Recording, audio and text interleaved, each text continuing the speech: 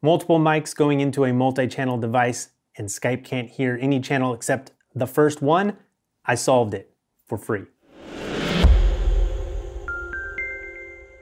If you have a multi-channel device, it could be an audio interface like this one that sends two separated channels via USB to the computer. It could be an audio interface that sends more than two channels like this one. It could be a mixer that sends multiple channels, or it could even be an audio recorder like this F8, which also acts as an audio interface, a multi-track audio interface. So whichever multi-channel device you have, if you want to use Skype for remote co-host or for guest interviews on your podcast, you have a problem. Because Skype only takes one single input. That is a mono input. So on a device like this, it would be the left side or channel 1. So channel 2, when you have a microphone plugged into that, it's not going to be heard. If you have another device that has channels 3, 4, 5, you're not going to be able to get Skype and some other software to hear channels 2 through however many channels you have. So the solution is getting an app, again, that lets us blend all the channels down to a mono output or an input for Skype.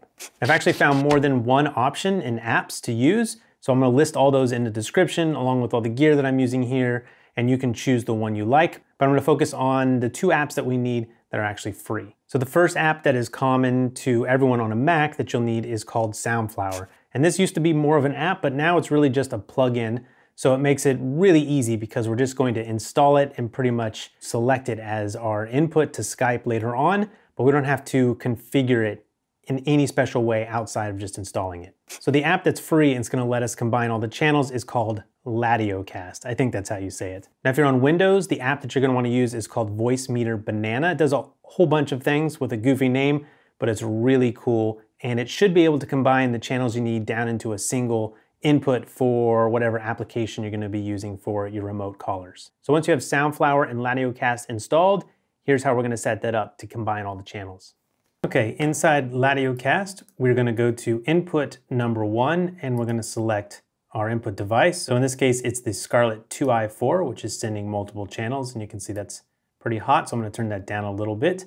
But you can see it's also our left side, channel 1. So channel 1 is selected. You can do pull down here, no channel, channel 1, channel 2. All right, so it's channel 1.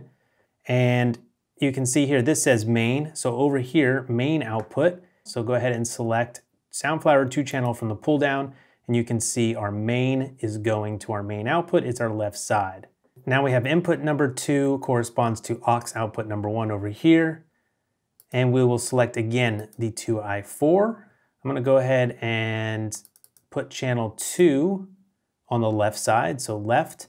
And now aux 1, which corresponds over here, is also going Soundflower 2 channel, left side. So we have our channel 1 on the 2i4 and our channel 2 both going to left side into Soundflower 2 channel. And then if you had a device that did more inputs, you'd go ahead and keep doing this on input 3 and input 4. So here on Latiocast, I think we can get up to 4, and there are other apps that will allow you to do even more channels.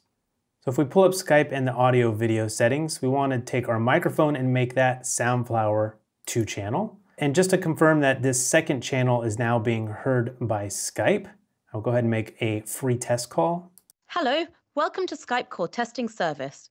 All right, my mic is going into the second channel on the 2i4, and Skype is hearing it.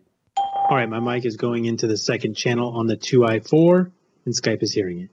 All right, I hope that was extremely helpful for you. Special thanks to everyone who gave feedback on this. If you have any more questions about the setup, the gear, anything in this video, leave them in the comments. I'll answer them as soon as possible, and I'll see you next time.